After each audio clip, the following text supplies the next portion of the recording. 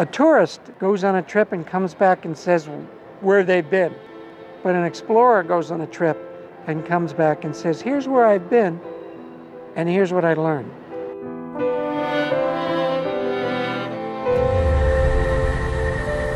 Fótspor ljósberans í myrkum mánafjöllum. Afhjúpa eðli mannsandans glóir innra með okkur öllum. When you're born out of your mother, that's when love begins to appear, because up to that point you're simply dependent on your mother and you have no knowledge of your mother. But once you come outside, now you see your mother for who she is. Í könnunarleit fórnir færa það sem enginn veit. En þrána læra. I had a grandfather who sailed the sea and I thought he was a pretty cool guy. What's it like for your grandkids to have a grandpa who actually walked on the moon? You went to space, as did your father.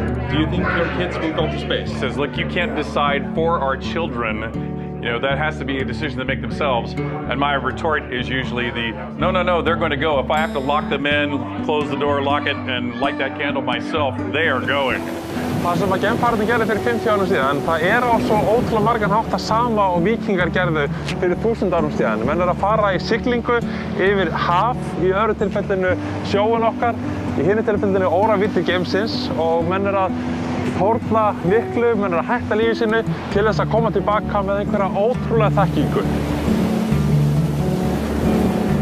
From Dad's point of view, that job as a test pilot was the best job he could imagine.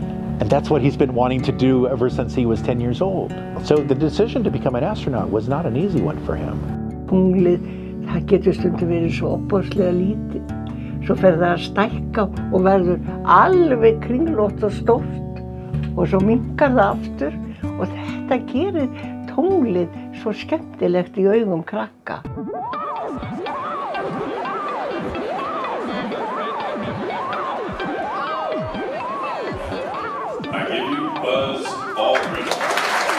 What's the first question you have? Why are there no girls?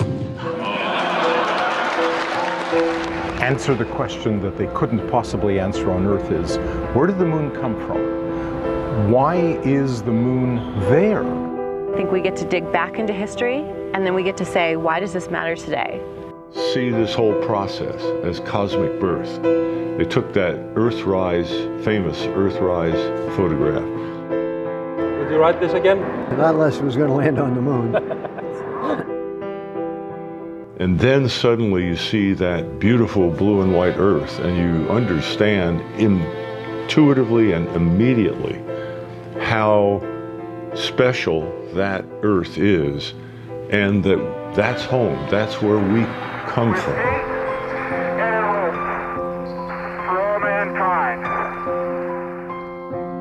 Vitsmuna fræ sem aldrei má gleyma.